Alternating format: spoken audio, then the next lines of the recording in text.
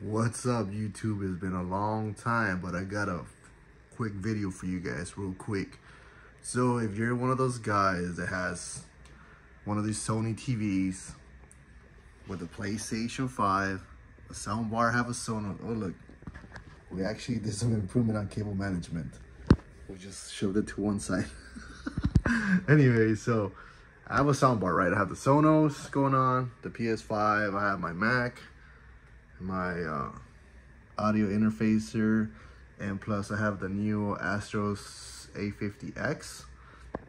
But now the issue is that when you try to play a game, sometimes the audio glitches, and I'm just trying to find out for the longest what is going on. And somehow I just keep moving through the settings, you know, everything's plugged in. I'll show you guys that all my audio is good on here, but there's no audio coming out. And then see nothing, and you're like, oh, maybe it's your, as you guys can see, everything there is good as it should be working, right? So I've been seeing on YouTube like, oh, you gotta unplug your HDMI for like 30 seconds, yada yada yada. So I was messing around with it, and actually I would use the controller. I went down to settings. From settings I went to, oh, so you can hear the TV itself. It's a little loud. And then I went to display sounds, went to audio input. Let me show you guys. Audio input.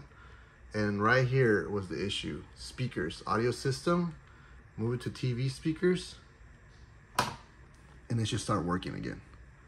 Just give it a sec, let it reboot or whatever it's doing, and now I have audio back. So if you're one of those guys just like me with so many things plugged into this poor TV, now, as you can see, I can pause it, go back to it, keep gaming. So that's a quick fix to get your audio back on the PS5 if you're running a Sonos and Astro headset. And yeah, guys, so that's pretty much the video today. I know it's been a long time since I made a video, but as you guys can see, we upgraded the desk too. And yeah, still working on it. But now, yeah, what do you guys think about this little mount though from Amazon? And yeah, gotta work on that last. I actually did buy a thing to cover my cables, but it didn't really work out. As you guys can see, everything's still on the bottom. But yeah, guys, that's the video for today. If you guys liked, if this helped you guys out in any form, please like it.